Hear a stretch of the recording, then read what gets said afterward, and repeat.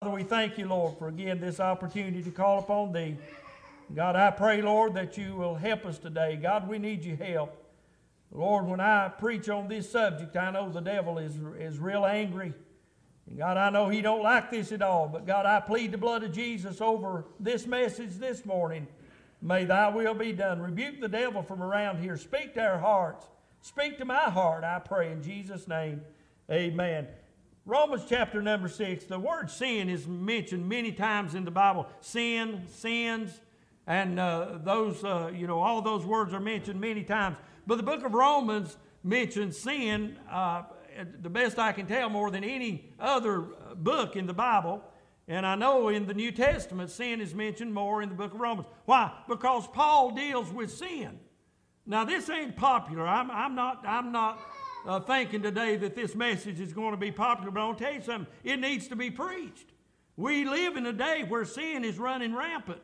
We live in a day where sinners are abound and they're everywhere. We're living in a day of violence. We're living in a day where people have no regard for human life. Now, I'll tell you something. All this terrorist activity that's going on around the world, let me tell you something. It'd be awfully easy for me to come against all of that and I am saying how evil and wicked and mean it is. But when I see those individuals, I know as wicked as they are, they're still sinners that need salvation. Amen? Now, many people, and I've heard them rail against them and say they all ought to be thrown into hell. Well, I'll tell you something. That's probably where they're all going if they don't get born again. But even God will save them, amen, if they'll repent of their sin. But we're living in a day where sin is overlooked, where sin is kind of watered down, where we don't want to call sin what it is. I'll tell you something, friend. There's none righteous, no, not one. Now let me read before I start preaching, okay? Romans chapter number 6. What shall we say then? Shall we continue in sin that grace may abound? Paul asks a question. But we know that we're not living under the law, but we are living under grace. But grace is not a license that we should sin. And just because we can get forgiveness of sin does not mean that we should live in sin and then ask for forgiveness later. And you know, that's a popular thing today for people to sin and ask for forgiveness. Well, willful sin, my friend, is far different from just daily sin that comes in our life. When you willfully sin over and over and over, do the same thing over and over, you're calling for the judgment of God on your life.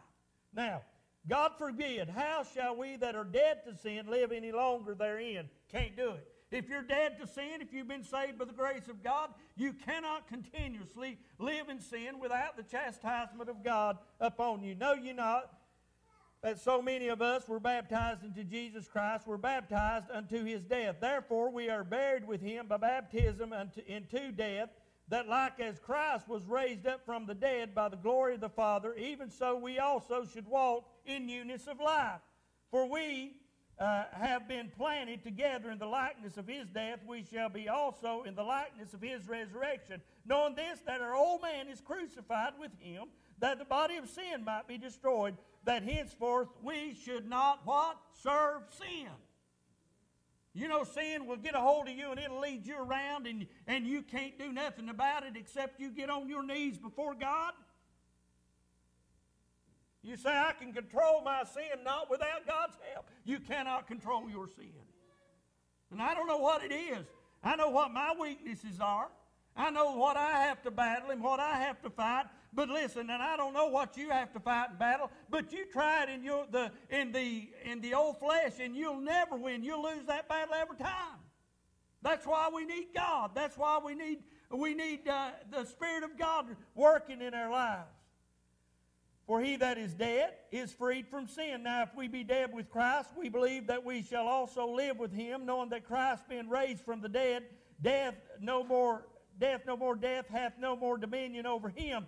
For in that he died unto sin once, but in that he liveth unto God. Likewise reckon ye also yourselves to be dead indeed unto sin, but alive unto God through Jesus Christ our Lord. Let not sin therefore reign in your mortal body, that ye should obey it in the lust thereof. Neither ye yield your members as instruments of unrighteousness unto sin, but yield yourselves unto God as those that are alive from the dead, and your members as instruments of righteousness of God. For sin shall not have dominion over you, for you are not under the law, but under grace. What then shall we sin, because we're not under the law, but under grace? God forbid. Know ye not that to whom ye yield yourselves servants to obey, his servants ye are, to whom ye obey, whether of sin unto death, or of obedience unto righteousness. But God be thanked that ye were servants of sin, but ye have obeyed from the heart that form of doctrine which was delivered unto you. Being then made free from sin, ye become the servants of righteousness. Now, friend, Paul talks a whole lot about sin in this. I encourage you, go home and read that. Go home, and I read it pretty quickly this morning for the sake of time, but go home and read that, and read it real slow. Read it verse by verse and stop and ponder. I'll tell you something, sin is ruining our lives. What are we going to do about sin? What do we do about sin? That's the title of the message. Number one, let me introduce to you what sin is. Sin it means to separate, to destroy, or to bring death. That's what sin does. There is a Greek word for that, and I'm no Greek expert, but once in a while I come across a word that that seems important to me, and it's hamartia. That is the Greek word for sin, and it means to be without sharing, to miss the mark, to err, to be mistaken, to wander from the path of uprightness and honor, to go wrong, to wander from the law of God, and it is a violation of God's law. That's what sin is. What is sin? It's sin. Amen. What is it? It means we do wrong. What is sin? It means you go contrary to the Word of God and what the Word of God says. So what are you going to do with sin? What am I going to do with sin in my life? If you're here today and you're lost without God, what are you going to do with sin? What are you going to do? You're a servant to it, I know that. God's people can become servants to sin, but a lost man has no choice but to be a servant of sin because he knows not God. So real quickly, we see that sin is a big problem. To the lost man, sin is nothing but death. Romans chapter 6 and verse 23, for the wages of sin is death, but the gift of God is eternal life through Jesus Christ our Lord. Sin is your paycheck. Amen? Death is your paycheck for the sins that you commit, lost man, woman, boy, or girl. If you're lost without God, you are working for a wage, and that wage is death. Amen? Only thing you've got to look forward to after this life is death in hell without God. Preacher, that sounds pretty rough. It is. I'm glad, thank God, that I'm not going to hell. Why am I not going to hell? Because one day I bowed and asked Jesus to come into my heart. People don't want to tell other people that they're sinners. That's judging, preacher. I'm preaching to you what the Word of God says. It ain't me that judges. It's the Word of God. If you disagree with that, then you're just disagreeing with God. But the Bible says that all have sinned and come short of the glory of God. What is the lost man to do with sin? Well, I'll tell you what he'll do with it. He'll follow it around. Wherever it leads him is where he'll go. Do you think the drunk down in the gutter or the prostitute on the street, do you think that they started out in life thinking that's what I'm going to be when I grow up? Is a drunk, a drug addict, a prostitute? Do you really believe that that's what got them there? Sin. What made the drunk a drunkard? He took a drink. Took one. Now he's laying down in the gutter because he's a drunkard, because he took one. He diddle-daddled in sin just a little bit, and look where it got him. How did the prostitute become a prostitute? She did it one time. They fall in love with sin, my friend. How did the drug addict become a drug addict? Probably started out smoking the joint. That ain't a habit for him, and I don't know, I ain't never had one, okay? I ain't never had one. I don't know if it is or not. But I'll tell you what, it scares me to death enough that I ain't never going to try it, amen. Sin is not an instant thing. Sin is a progressive thing. And when the devil gets someone so far in sin that they don't want to get away from their sin, then friend, unless the Holy Spirit of God convict them, they'll die lost without God and without hope. the paymaster for sin's wages is none other than the devil himself. And when the devil hands out the wages of sin, friend, you'll find yourself in hell with him. If you're lost, you'll find yourself in hell with the devil. And all those wicked, evil people that you see on the news, that's where you're going to spend eternity. Why would anybody choose to go to hell? You say, preacher, they don't choose to go to hell. They do. Sure as I'm standing here before you today, people have two choices in life: accept Jesus as their Savior or reject Jesus as their Savior and go to hell without God. Why in the world would anybody reject that? Because they're blinded by sin. Their life is not clean as that water was when I showed it to you. But it has become darkened with sin, and they're blinded to that thought and that process of being dark in sin. Sin's a big problem. Now, to the lost man, who are the lost people? Now, I'll be the first to say to you today, I don't know everybody in here heart. I know mine. I'm sure of me. Amen. I'm sure that I'm going to heaven. And I'm sure of most of you, but I don't know. If you are the person or persons in here today that is lost without God, you got a big problem. You got a big problem. You're lost, and if you don't get help from God, you have no choice but to go to hell without God. Now, if I ask for hands to be raised today, I would ask you this question, and you don't answer me. How many of you here have intentions of going to hell? There wasn't anybody in their right mind raise their hand. I only met one person one time that said they wanted to go to hell. I didn't meet one. In all my life in preaching, I've only met one that said they wanted to go to hell. And I asked that question to a man one time in prison. I was only visiting. And I asked him, I said, do you want to go to hell? Do you really want to go to hell? Yeah, that's where I want to go. I had nothing to say. I was totally dumbfounded when I was not expecting that answer. His reasoning, I don't know what it was.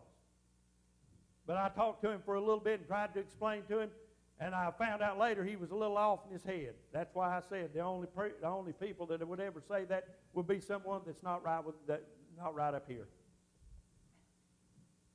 Listen, my friend, there ain't nobody wants to go to hell. Yet people will leave this church today. Someone will leave this church today lost without God. Unless they get saved today, they'll leave here, and no telling when they might drop off into hell. Now, God's people, do you care anything about that? God help us. God help us that we care for lost people, for people that are living in sin. But sometimes what keeps us from caring about those people is the sin in our own life. There's a problem for lost people that face sin. The Bible says in Romans chapter number 5, verse number 12, these are the lost people. Wherefore, as by one man sin entered into the world. Who was that one man? Adam. And death by sin, and so death passed upon all men, for all have sinned. There's nobody gets by. You know, there's these people that go through life, and they're really, you can't put a finger on their life as far as sin goes, hardly. Lost people. Lost men and women that have stayed faithful to each other for 35 or 40 years. They've raised their family. They've raised their family with their children with character. They've raised their family good, morally people. And they've done all of these things right. And yet, without Jesus in their heart, they're just as lost as the man on the street, the gutter man in the street. Just as lost. How can that be? Because all have sinned and come short of the glory of God. The Bible says, for all have sinned. There's nobody going to get by. You're not going to get by because you're a member of Gables Creek Baptist Church. You're not going to heaven just because you're a church member. You'll go to heaven because you accept Jesus as your Savior. Lost people today, and listen, I have to preach. Listen, I have to preach like everybody in the building's a lost person, and I know better. But I have to preach that way to let you understand that lost people are going to hell without God. Amen. Lord help us. Bible says, all have sinned and come short of the glory of God. It says, there is none righteous, no, not one. If you have not accepted Christ as your Savior today, you are lost. You are in sin, and sin has a hold on you, and sin one day will pay up. Sad thing about it is, you sat here listening to me today telling you that you're lost without God and you'll go to hell, and you'll forever relive this very message that this preacher preached to you, warning you of hell without hope. You don't have to be lost, though. That's the good thing. You don't have to go to hell. Nobody in this building has to go to hell. Nobody. Preacher, I don't want to go to hell. What do? Romans 10:9, that if thou shalt confess with thy mouth the Lord Jesus, and shalt believe in thine heart that God hath raised him from the dead, thou shalt be saved. Acts 16:31, believe on the Lord Jesus Christ, and what? Thou shalt be saved. Amen. Believe and be saved and go to heaven. What do I have to do, preacher? Well, first of all, you got to know you're lost. That's the first step, is knowing that you're lost. If you don't know you're lost, you'll never get saved. You'll know you're lost because the Spirit of God on the inside, the convicting Spirit of God, will send conviction to you and tell you and show you that you need to go to hell, that you need to get saved to go to heaven. When I got saved, I was a little boy, don't remember a whole lot, but I remember that I knew something that I needed in my life, and I needed to be saved. And without a horrible amount of sin that I had to confess up, I went before the Lord and said, Lord, will you save me? And guess what? He saved me. Amen. So do I have to confess my sins, every one of them? You just confess that you're a sinner and ask Jesus to save you. And the blood of Jesus Christ, his Son, cleanses from all sin. Romans 10:13, for whosoever shall call on the name of the Lord shall be saved. Amen. The Bible is full of salvation. The Bible is full of ways for people to go to heaven. But the bottom line is this: believe on the Lord Jesus Christ and be saved, or die without him and go to hell. Heaven or hell, friend. Heaven or hell. Lost man, woman, boy, or girl, where are you going to spend eternity? And is it worth it? Is your life of sin worth going to hell over? If you live to be 100 years old, a lot of us in here are over halfway there. Some of you are a quarter way there. Some of you just getting started. But even if you live to be 100 years old, that's a short, brief period, vapor of time to live and live in the pleasure of sin and then spend all eternity in hell. Do you believe in hell? Yeah, I do. Do I believe that hell is a literal place of burning fire forever? Yes, I do. Preacher, you're scaring me. If I could scare you enough to get you to come to God, I'd do it. But I can't do anything but preach to you the Word of God. And the Word of God tells me that there is a literal hell that people are going to. Who's going there, preacher? The lost man. The lost man that dies in his sin. And I could go over numerous stories of people that I've heard of that have died in their sin, died lost without God, and their screams as their feet were going into hell, and as they were dying, and they were saying, somebody please put out the fire. And that has been recorded. The people have acted. Now they drug you up, and you don't know what people's thinking when they die. I've also had stories and seen it in my own life where people laying there ready to meet the Lord and on their way to heaven, and they smile with a big smile and raise their hand toward heaven, and it ain't long till they've checked out to be with the Lord forever. Friend, I'd rather die like that as die slipping off into hell. The rich man, the Bible says about the rich man that in hell he lifted up his eyes. Who was the rich man? He was a lost man. Makes no difference that he was rich or poor. He was a lost man. And in hell he lifted up his eyes. But Lazarus, what happened to him? Next time you see Lazarus, he's seen in the bosom of the angels come and escorted him into Abraham's bosom. Which will you choose today? If you're here lost without God, you got a problem with sin. And unless you deal with that problem of sin, friend, the only hope for you, the only thing you've got to look forward to is hell. And this is the only heaven on this earth that you'll ever experience.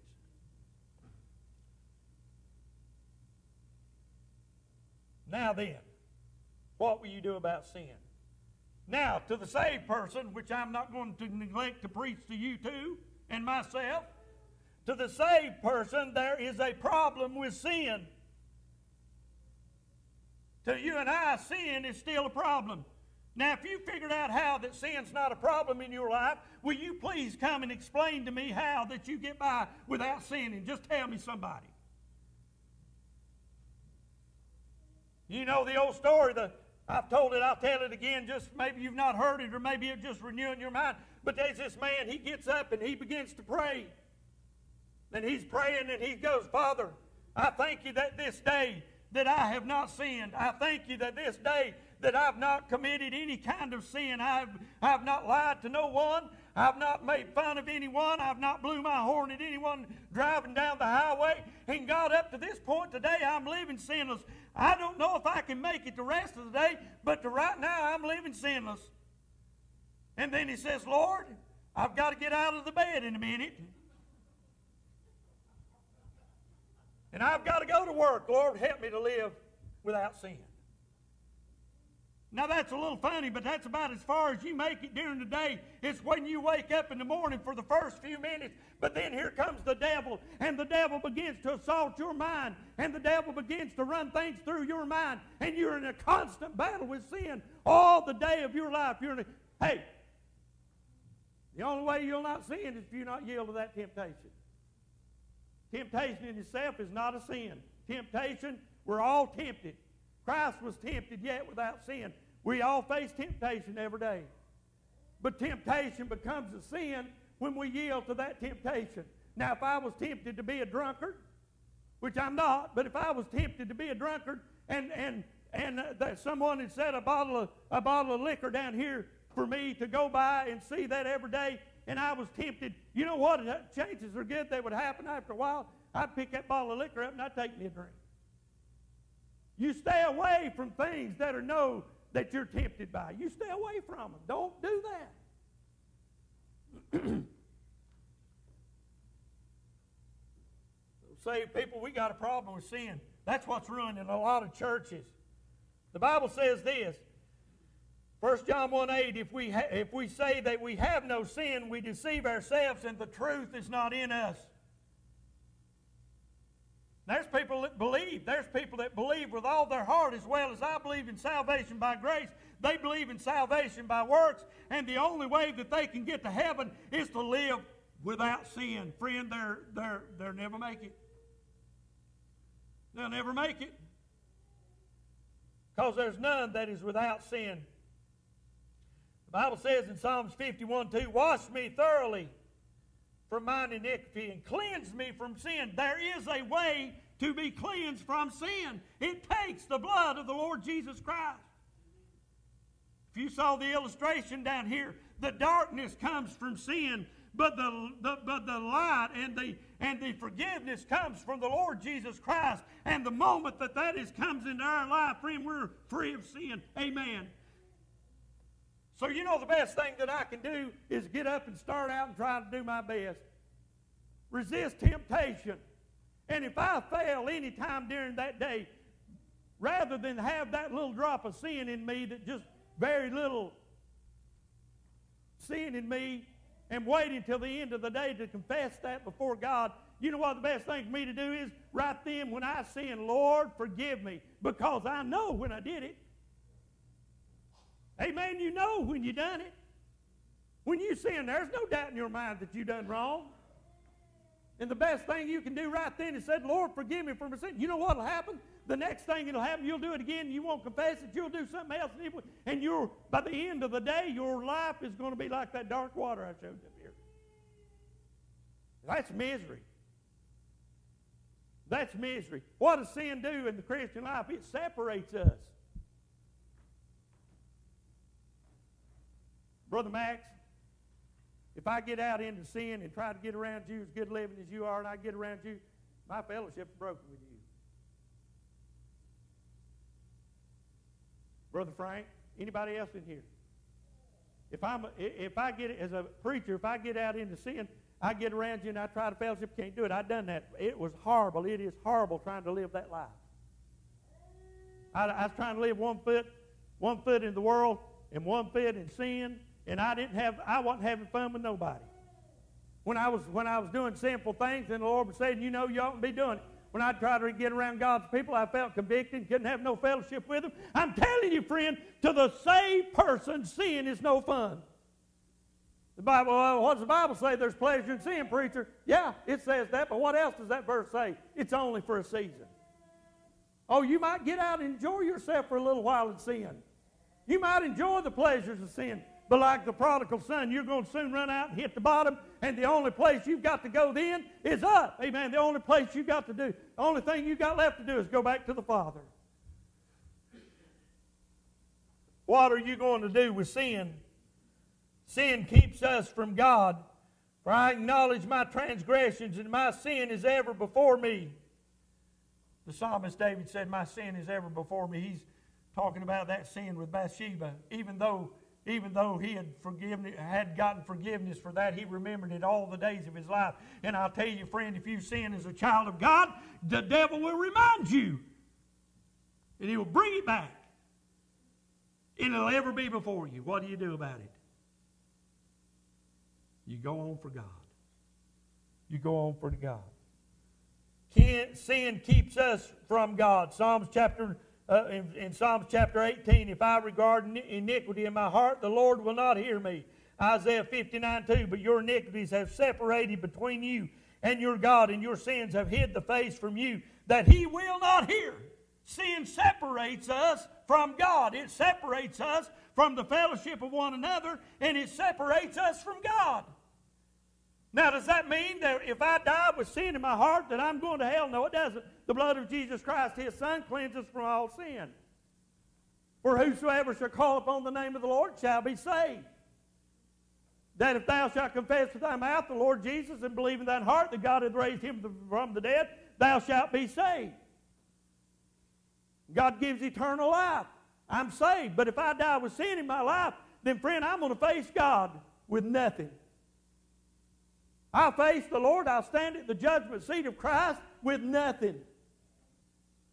All my rewards will be taken away, and I will be saved, yet though as by fire. Christian, there's a problem with sin. There's a problem with sin. We must guard from sin. 1 Corinthians 10 and verse number 13, there hath no temptation taken you, but such is common to man. But God is faithful, who will not suffer you to be tempted above that ye are able, but will with the temptation also make a way to escape, that ye may be able to bear it. When sin and the temptation of sin comes in your life, you know the first thing to do, look for the escape route. Amen? Look for the door. How do you get out of it? And the devil, he's sneaky. He's sneaky. You'll be doing just fine, and all of a sudden he'll come at you with something you've never thought of before. He'll throw some thought in your mind that you had never thought of before. Why? Because the devil is all he is the devil. I hate him. I've heard many people say that they'd like to be the first one to boot him off into hell. I'm not going to have that opportunity, but I want to tell you something. I'll be there to see it happen. Amen? And he's going there. Amen? I know who's going to win this battle. It's going to be the Lord Jesus Christ. And eventually, the devil's going to go to hell and be there for all eternity where he is his prepared place. But he's sneaky. He'll come at you in all different manner of ways. Listen, young people, the devil will get you dilly-dallying around in sin, and then you know what he'll do? He'll show you how pleasurable that is. And you'll like that for a little while, but if you're a child of God, it ain't going to last long. I promise you, it ain't going to last long. And then you're going to be miserable, and you'll either continue in sin and face the chastisement of God, or you'll get right with God and enjoy a Christian life. Amen. I'm a happy person. Amen. I'm saved by God's grace, and my life is not at all boring.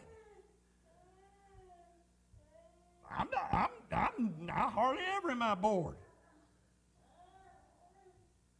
I can sit on the side of a tree with a gun in my hand and not do one thing but look around, and I'm not at all bored. Amen. I'm excited.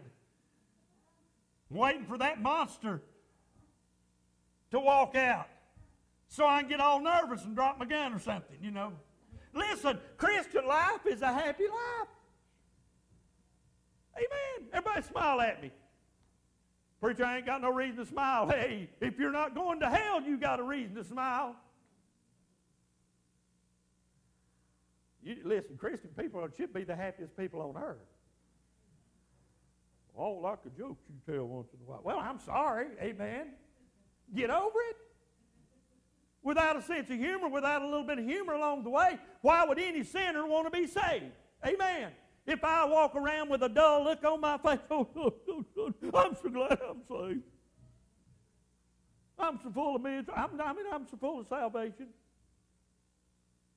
Oh, boy, I'm saved. Who wants that?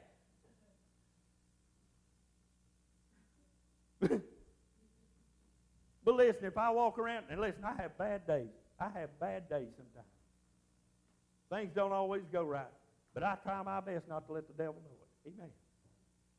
Even though he may be causing a lot of it, I try not to let him know he's getting to me. Amen. It don't hurt you to smile. It don't hurt you to have a good time. Believers ought to be happy. Listen, we're going to heaven when we leave this world. We're not going to hell. But sin is a problem to us because it robs us of our joy. It robs us of our happiness. It robs us of our fellowship with God. It robs us with our fellowship. Listen, the pleasure of sin for a season is just not worth your time or effort. Give it up. Amen. Give it up. Sin will ruin your Christian life. It will ruin your testimony. It will ruin your family. And sin will ruin a church. What are you going to do about sin? What am I going to do about sin? 1 John 1:9, if we confess our sins, He is faithful and just to forgive us our sins and cleanse us from all unrighteousness. Father, we thank you, Lord, for the Word of God this morning. God, I thank you for your help. I pray right now, God, that you bless the altar call. God, I pray that the sinners that are here, the lost people that are here today, I pray, God, you'd send conviction to them, that this day they'd come to you before it's too late. And Lord, if there's someone here living, Lord, in a way, God, that's contrary to thy will, and Lord, living in sin, I pray, God, that you touch them, Lord, with the spirit of conviction. They'll get right with you today. And Lord, junk that sin because it ain't worth it. We'll thank you in Jesus' name. Amen. While everyone stands, every head bowed, no one looking around.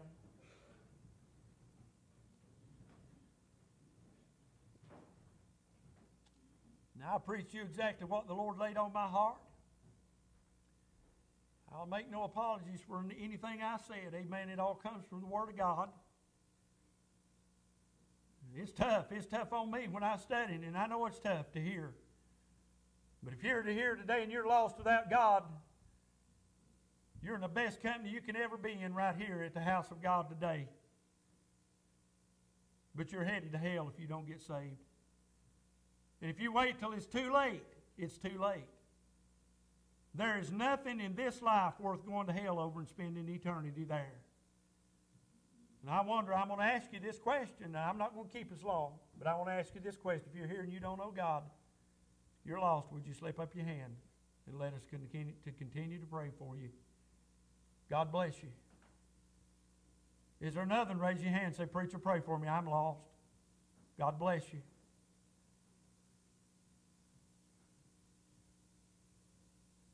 Some of you Christian people that can pray and get a prayer through, come up here and begin to pray. Will you please, right now? Please come.